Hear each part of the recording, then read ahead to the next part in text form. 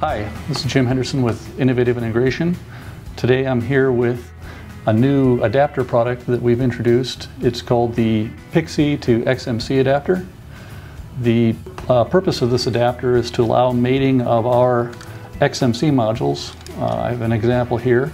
This XMC module combines an FPGA and analog I/O, allowing high-speed acceleration of digital signal processing algorithms.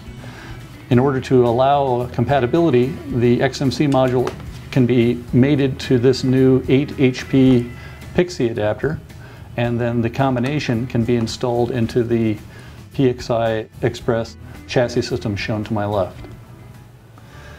The XMC modules combine an FPGA and customized analog front ends, and on the digital side there are two connectors, J15 and J16. J15 carries the 8-lane Gen 2 or Gen 3 PCI Express signals, and J16 carries vendor expansion signals such as 8 additional gigabit transceivers and digital I/O.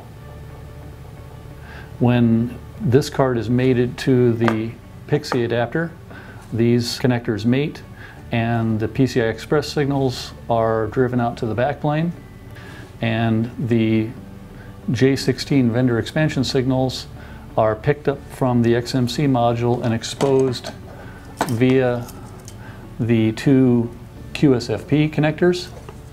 These two QSFP connectors expose the 8 gigabit transceivers that are on the FPGA, and this high-speed Samtec connector, which is good to around 3.5 gigahertz, exposes the digital I/O signals which are present on the XMC module J16. Once the XMC module has been mated to the 8 HP adapter, it can be slid into any of the available PXIe expansion slots and then engaged into the backplane.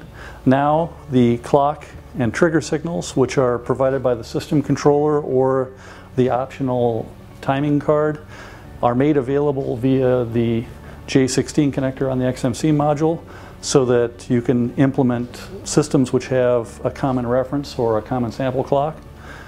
Additionally, the PCI Express signaling, which is native to every one of the XMC modules, is driven out in the backplane, and you can bus master or DMA data directly into the page locked memory pool of the host memory within the system controller.